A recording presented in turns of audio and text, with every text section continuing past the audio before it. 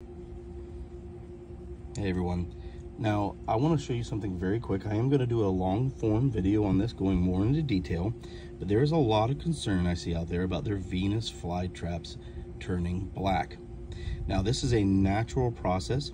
It's called leaf turnover, and with carnivorous plants it's a very high turnover rate, and this is because it requires a lot of energy for the plant to create and sustain these traps.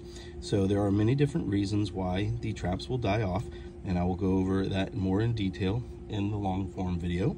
But if you start to see things like this where they're dying back, there is nothing to be concerned about, as long as it's not all over the plant. Now if every one of your traps are turning black, especially near the crown, then that will be a issue that I will also discuss. But for the most part, it is completely natural to have your leaves turning black on your Venus flytraps, and the most healthiest specimens will have that consistently as well.